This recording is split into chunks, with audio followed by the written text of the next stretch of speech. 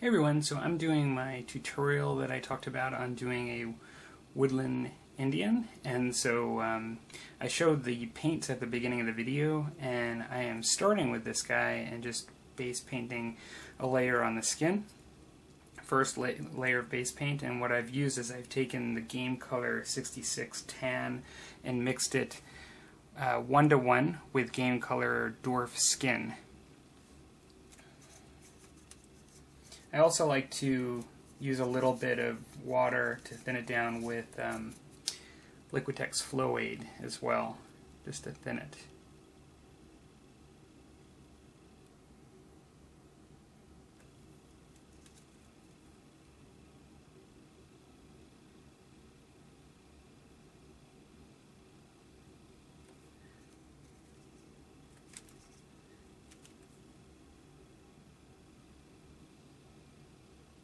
I won't cover the entire model with the skin, but I will usually cover some of the jewelry and things like that. And this way, when I do paint it over, it's only a thin coat, then there won't be any spaces where there's just primer.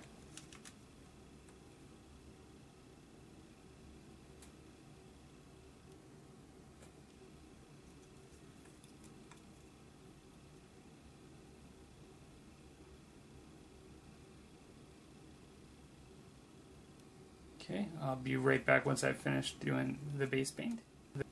So I've finished painting up the first base paint layer on the skin. Now you can probably see that it does look kind of red on the skin, and that is the tan in the Game Color Tan. It's interesting, I never really thought of tan as having a lot of red in it.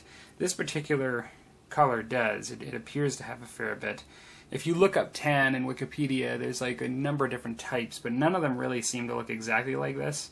But I've always found this color to be really nice when mixed with the dwarf skin to create this sort of this skin look for Native American skin. And so this will be diluted down and lightened up. It will not look this red. And in the future I'll be adding other layers and even a little bit of yellow at the end, so you'll see it will change quite a bit. For the next step, I'm going to just paint the cloth on the native, and I'll be using Vallejo 17917 beige for that layer. I'll have other kinds of, I guess, almost webbing or straps and bags and things. I'll be painting other colors, but that's what I'm going to start with.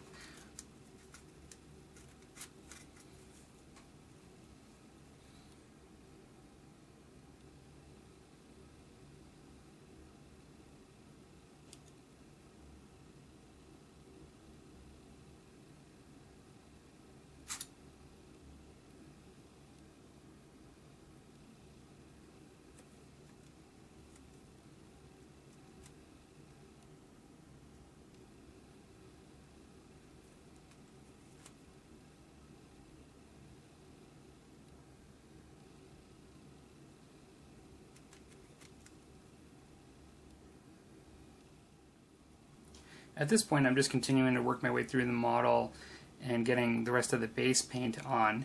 And what I'm going to be doing next is this bag that he's wearing with a strap. And then, so I'll paint the strap, and I'm going to do that as Games Workshop's or Citadel's Mornfang Brown. And then I'll also just finish off the shoes. And I like to use Game Color's Charred Brown for that. And you could use the same color browns. A lot of the I guess technique that I do for Woodland Indians really relates to the skin, but I use a variety of browns for wood, like on the wood handles and the gun, different sort of articles of clothing, and also for the shoes. So I'll just start finishing off the rest of the base paint before we get to working on the skin.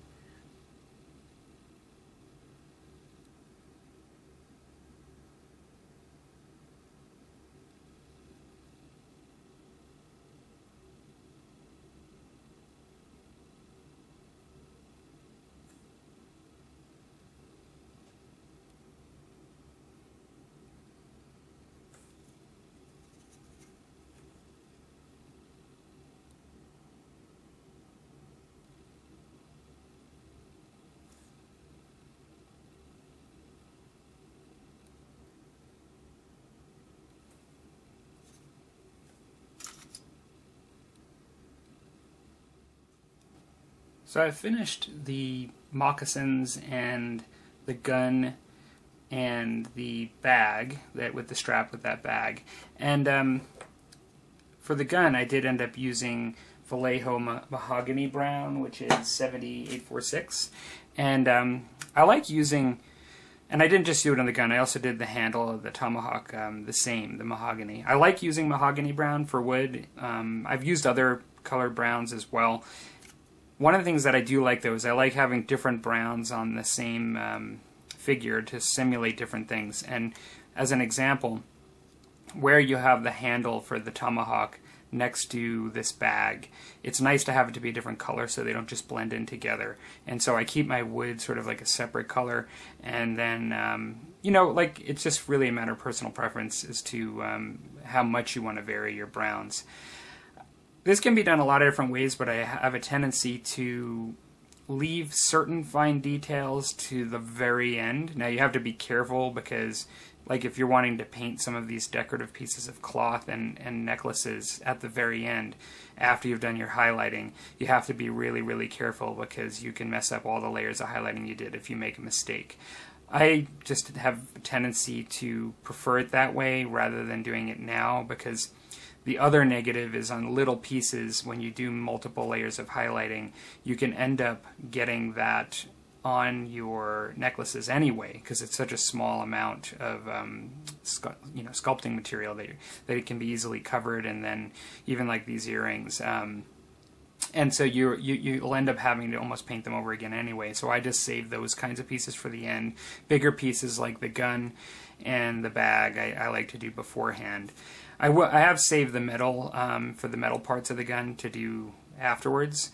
But yeah, so really all I have left to do before I start doing the skin is I'm going to paint the horn, the powder horn, the hair, and then as the head of the tomahawk.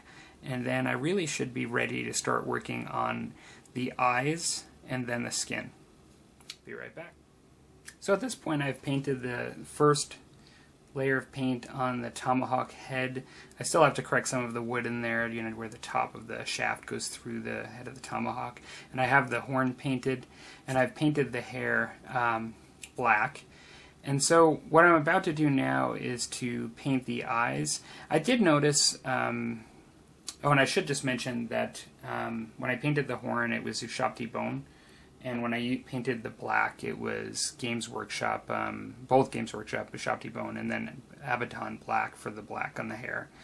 Now, I do have to find like a good balance when I paint eyes for thinning the paint. I don't like it to be really thick, like right out of the pot in most cases, and I also don't like it really thin where it's going to go into the recesses of the model and be hard to paint on. And so I just usually like to put a little bit of water to thin it out a bit, but enough where it's not going to run.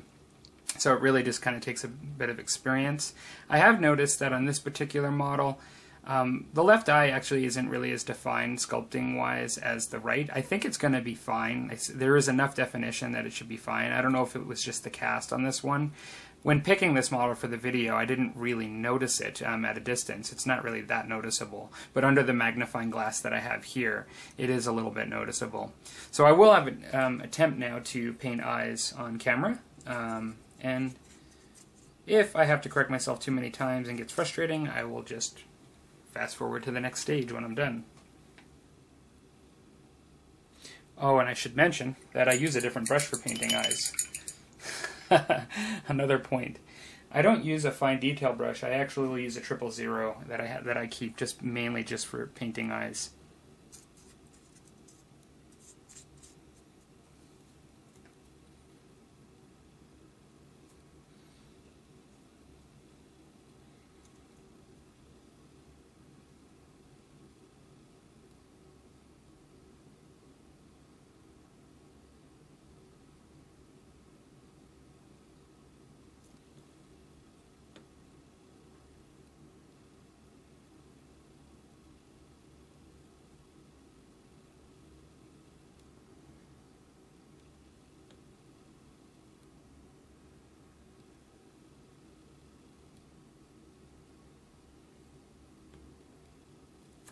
One of the reasons that I do like to paint eyes at this stage is that there's a lot of work sometimes, depending on the sculpting of the eye, to cover up areas where you're hitting into the recesses and on the eyebrow and things. And once you kind of get it, and it's always nice to have your base paint for the skin that you're working with ready and handy to make those corrections. But once you're satisfied, then when you do the wash stage, it really can tie those recesses together and make it look a lot less noticeable if you did happen to catch some of those recesses with your paint.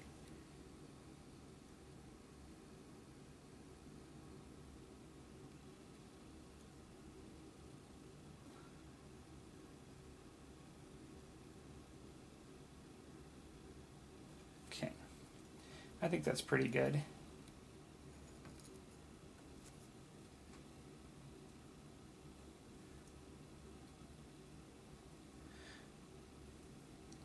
I really try to take care of this brush, this 000, and only use it for this and keep a nice tip for this reason. Without a good tip, I just find it's really hard to paint eyes.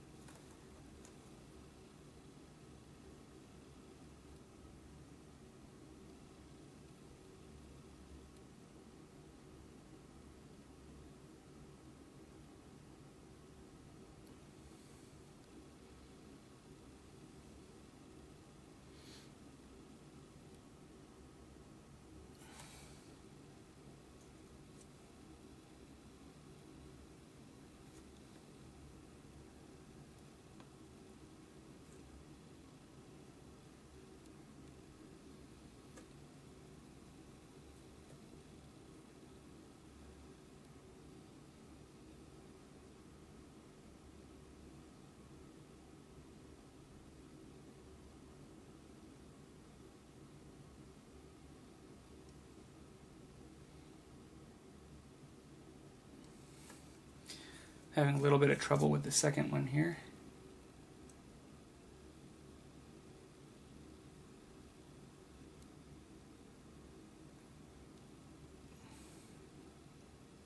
Actually, it's not looking too bad. I have to clean up the white and the tan a little bit on that one, but like I said, if you can get it to the point, in my opinion, where you're pretty happy with it before the wash, then I think by the time you're done with the wash, you'll be much happier with it.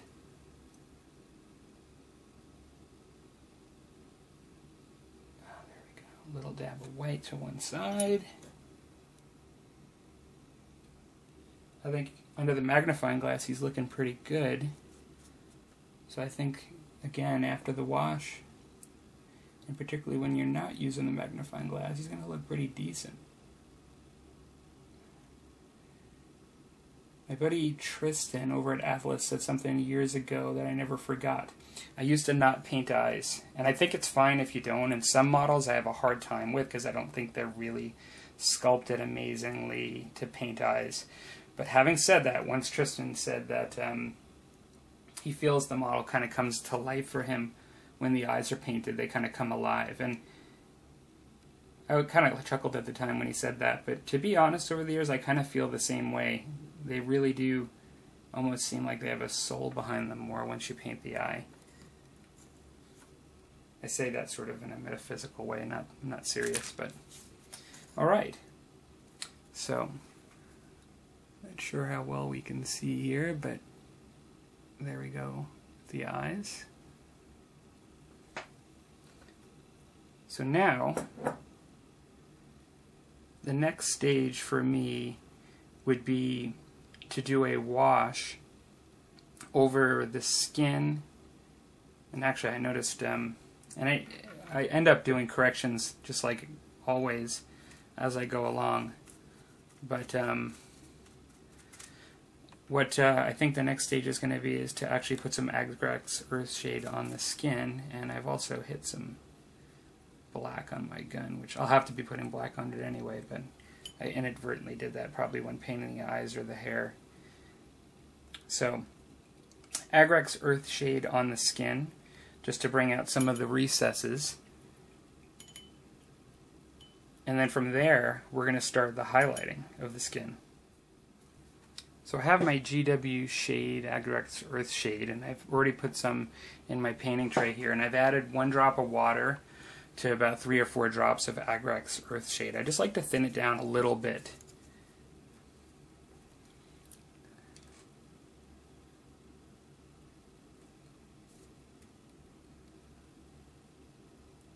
Now, I don't really want this on the... I don't mind it being on the gun, but I don't really want this on the beige for the clothing at this point.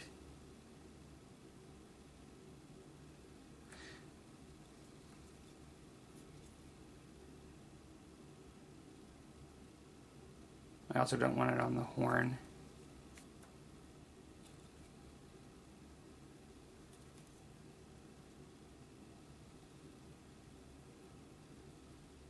This is a fairly strong wash. It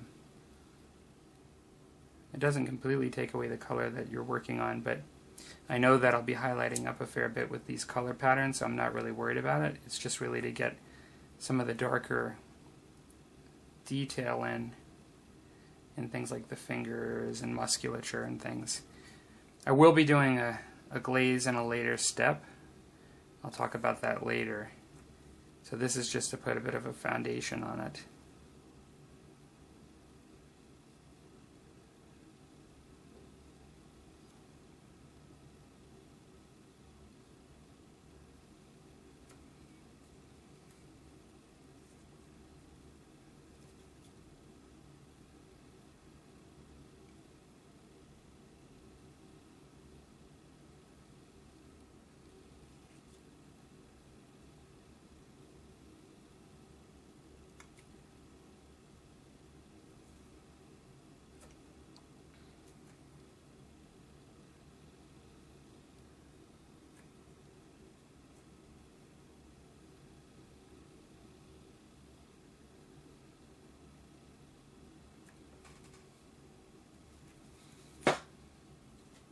Okay, there we are.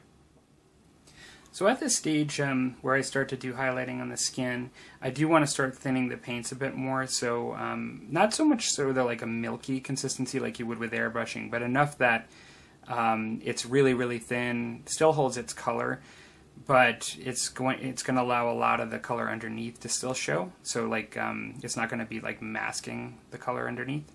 And so what I have for the next stage is a ratio of 1 of the tan used before and 1 of the dwarf skin, but then now model color 7815 basic skin tone a half. So 1 to 1 to a half of basic skin tone. This is going to start lightening it up a little bit further.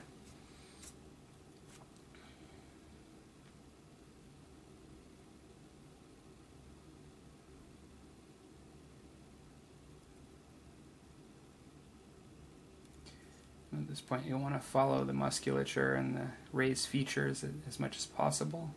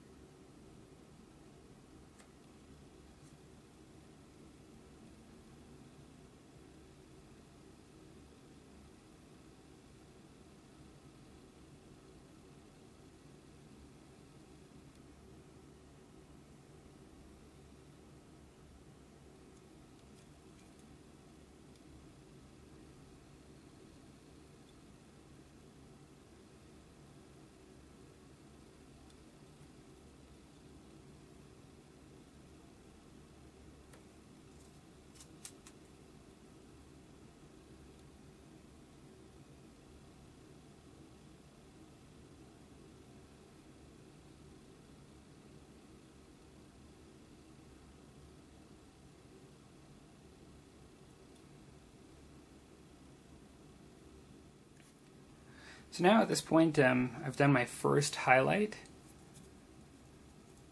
and now I'm ready to do another highlight.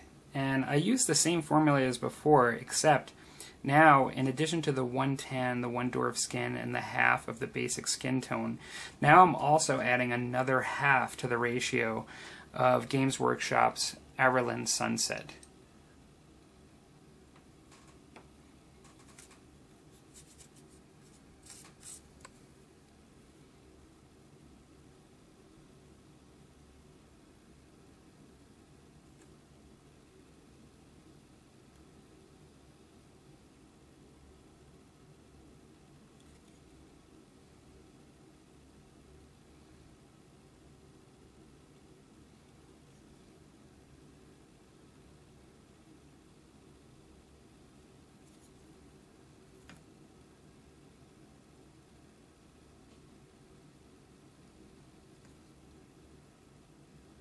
At this point, theoretically, I am trying to just capture a little less of the highlights, like a little bit of the sharper highlights.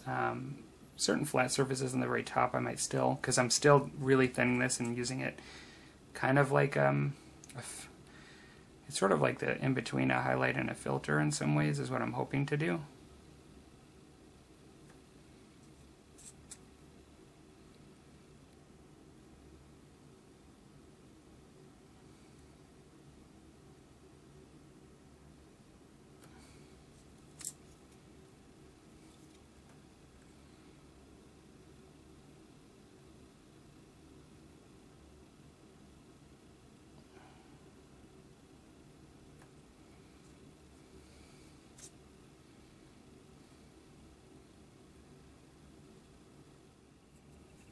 So at this point I've done the last skin highlight that I'm going to do, and really what I want to do now, before I do a filter stage, is I want to get some of the details painted, like the black on the gun. I want to get some of the colored jewelry items and earrings and things, as well as some of these. This I'll actually be painting as like a decorative band. You could also paint it like cloth, and then just like some of the straps on the holding like necklaces and things, and even the horn, powder horn, I'll be painting the straps that are sort of here holding below the knee the sort of pants that he's wearing. So yeah, so there'll be, you can really choose a lot of things you want to do with this, but because I'm painting this one up as an Ottawa, I tend to use yellow, green, and red, particularly the yellow and the green, as compared to my Iroquois and Delaware natives. And so I'll be using Averland Sunset for yellow, Vallejo deep green 7970 for the greens, and then Mephiston red from Games Workshop. And then I'll be, for the straps of various kinds for necklaces, I'll be using XV88 by Citadel or Games Workshop. Okay, and then Abaddon Black for the gun. So I'm going to paint those details, and then I'll just come back. So at this point, I've painted in those jewelry details and the leather straps. And one thing I did do, I don't know if I mentioned before, but when I did paint the tomahawk, I used Games Workshop's Mechanicus Standard Gray for the gray, and I typically would use the Administratum Gray, the really light one, but I don't have any at the moment, so I just ended up using Games Workshop's Dawn Stone, really watered it down just to sort of highlight the tomahawk head. Now, at this point, what I would now do is I would use Army Painter's Soft Tone. I'm just going to move out here for a moment. I would use Army Painter's Soft Tone on everything but the really dark browns. Like, I wouldn't do this on the gun or the brown bag, but I would do it pretty much on the rest of the model. Now, when I use this, I don't just use it straight out of the bottle. I do add probably a drop of water for every 1 or 2 drops of soft tone. Probably more like 2 drops of soft tone to 1 drop of water. I just find that this is they call it an ink, and it will go into the recesses in the way that a wash will to a degree, but it also is a little thicker in its properties, and it will actually have a very thin layer across the model to sort of soften some of the highlights that were done. Now, it really is up to you whether you want to do this. I do find that a wash is necessary at this stage for the beige, and this will really look nice. It's a bit of a dirtier look, but I kind of like it in this case. But on the skin itself, it will create a really nice soft tone, as it's called, across that, and you'll still be able to see the highlights and the varying degrees of the work that we did. And in particular, if you add a little bit of water, I find that it does help in this particular application see some of those highlights just a little bit more. So what I'll do is I will mix some of that up and cover the model, and I'll be right back. Okay, so I have that mixed up, and I'm going to just proceed to cover the model a bit. I'm using a small brush, and part of that is so I can also wipe away where there may be some excess.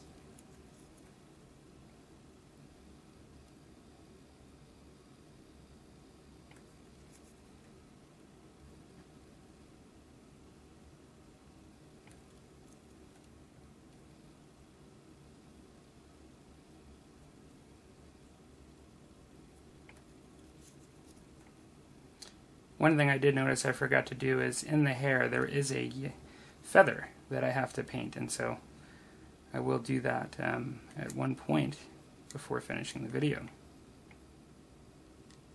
I painted it black and then I forgot all about it.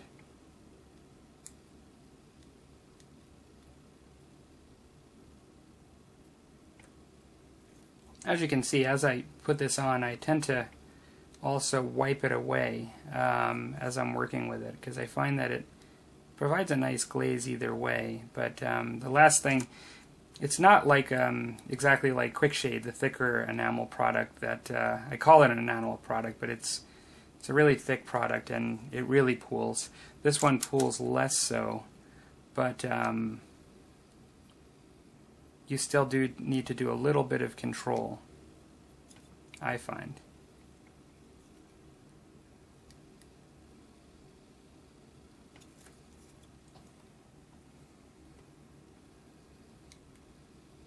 So now I will come back, and I will paint that feather white in the process, and I'm going to come back and I'm going to just do the same to the gun and the bag. Hey everybody, so I did go ahead and paint that feather. I just painted it with white, GW white scar with a little bit of slashes of red in there for some detailing, and I used Model Wash Vallejo Gray as well, just to sort of give it some texture in there in between the grooves of the feather. And so while I was doing that, I did take this off the handle here, the Citadel handle, and I used what I've been doing for all my musket and tomahawks collection, and I used Game Color Earth as my base paint for the base.